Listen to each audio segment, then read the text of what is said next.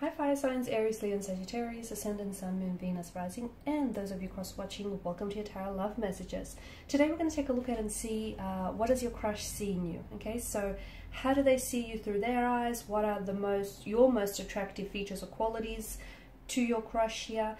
This is going to be a general reading, guys, so please just keep that in mind. If you're after a personalized tarot reading with myself, please feel free to reach out and inquire. I will list my email address just below the video here in the show more section.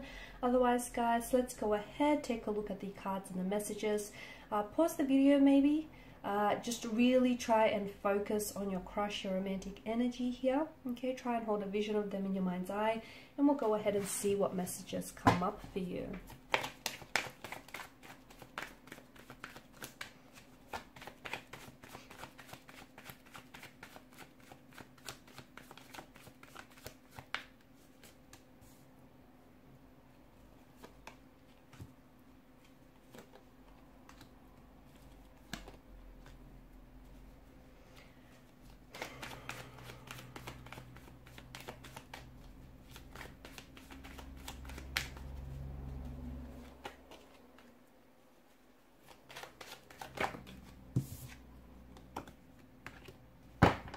Bottom of the deck, you have the Wheel of Fortune here.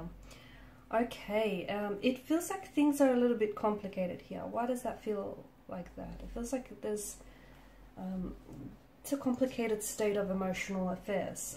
Is it because your crush is attached to someone else, but at the same time they're crushing on you, and you know you can't help the people that you're attracted to, the people that you have chemistry with?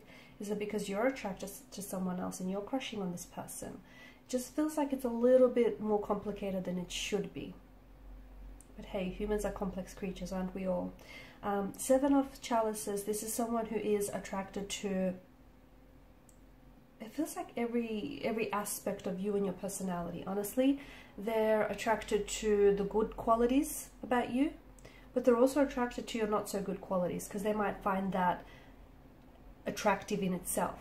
Okay, they may find that you know, it's something cute, the way that you might say or do something, or the way that you might pout when you don't get your way. They find that kind of cutesy, to be honest with you. So this is someone who I feel like is your crush. He does a lot of daydreaming and a lot of wishful thinking about you, which makes sense if they're already attached, because they can't be with you, at least not in the physical realm, but in the imagination, in the imaginative realm, they do a lot of fantasizing, a lot of wishful thinking, a lot of daydreaming here. So you occupy a lot of their mental space.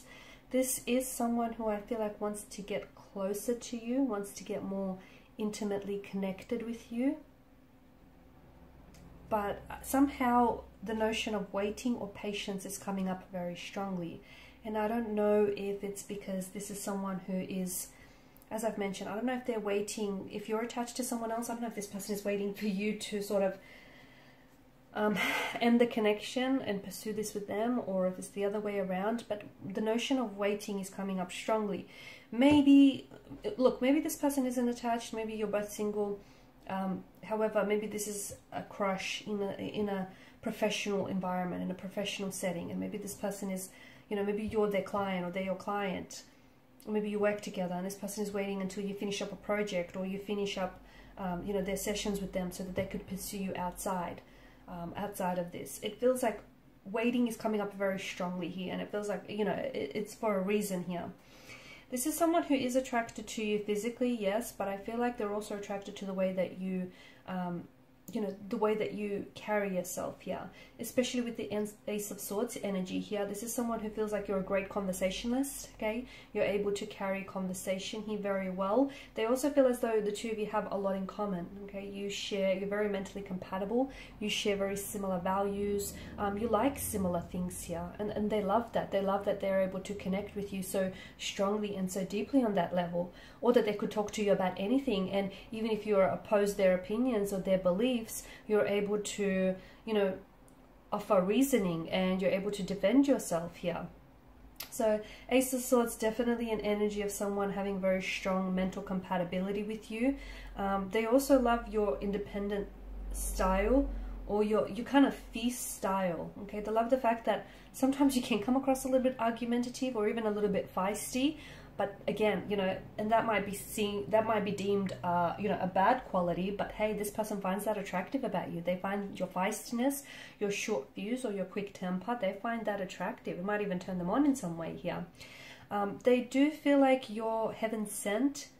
They do feel like, I don't know if you've helped this person with something. I don't know if the two of you have been in each other's lives for quite some time. And again, it's complicated. That's all I can say, right? It's complicated. It's like, it's not very black and white. There's a lot of gray areas here. Maybe this is a crush whom you've known for quite some time, and the two of you always had feelings for each other, but neither of you have acted on those feelings here. But those feelings are there. Unfortunately, over the years, they haven't necessarily dissolved or gone away here. So hence patience, hence the notion of waiting. It makes sense.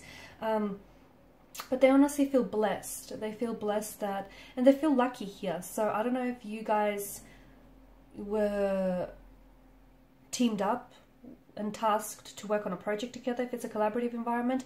I don't know if this is a client kind of situation. I don't know if this person is your client and you walked in through their doors, or I don't know if they're your client here and they walked in through those doors, but they feel very lucky here. They feel lucky to either have met you, or they feel lucky the way that things have unfolded between the two of you. The fact that they ended up working with you on a project, or the fact that, you know, they ended up having you as a client. There's just a sense of luckiness that this person feels with you.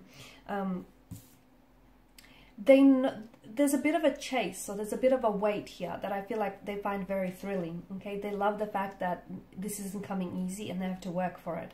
As much as it frustrates them sometimes, I feel like this person enjoys kind of is enjoying the thrill, or of the hunt, of the chase. They also love, again, you're coming up as a little bit, and it doesn't have to be necessarily argumentative, but you are someone who maybe is very opinionated, or you are someone who can be very blunt and, you know, very direct. And that can rub people the wrong way, but they love your truthfulness, your transparency, your honesty, even if some people can't necessarily handle that, or, you know, find that a little bit insensitive. They love that about you. They love that you're a straight shooter. They love that, you know, you don't beat around the bush here. I feel like this person really likes that about you. You're also coming across as very competitive or very athletic. So if you do have a bit of an athletic body, okay, image, this person loves that. This person loves that you're into fitness, or you really look after your physique, or you're an athletic type. They also love that you're very competitive and you're fierce in that sense. They find that very attractive and very cute. They are waiting for you. I feel like this is someone who is waiting. This person is waiting to make a move, or they're waiting for the right timing, the right circumstances, or they're waiting for the right words to say, or they're waiting for you to respond. But there is a very strong notion of waiting, and it feels like, you know, it's only a matter of time before the waiting comes to an end, and something's got to give, because you know they can't wait forever, right? Or you can't wait forever. So I wonder who will be the first to make a move in this instance here, because I do get a sense of, I don't know if the message here for you is be patient and wait this out, or I don't know if it's like, if you are going to wait for this, you know, crush to come around, maybe give yourself a time frame or a deadline. There's just a few messages there regarding the waiting concept here.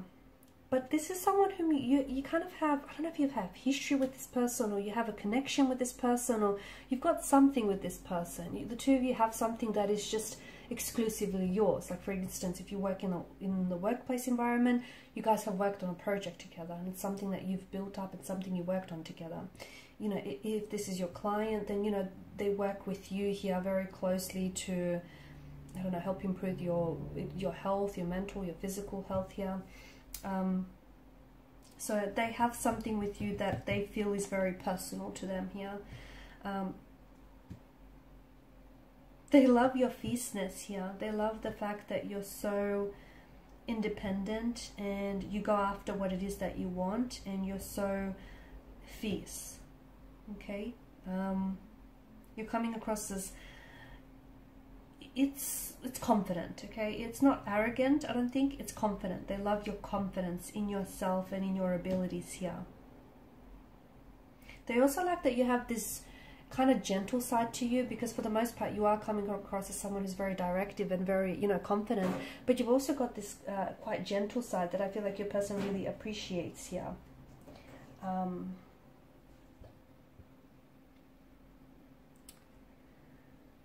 And they love the warmth the warmth and the vibrancy of your energy. Alright guys, so these are your messages. Thank you as always for watching and listening. Please show your support by liking, sharing and subscribing to the channel. Bye for now.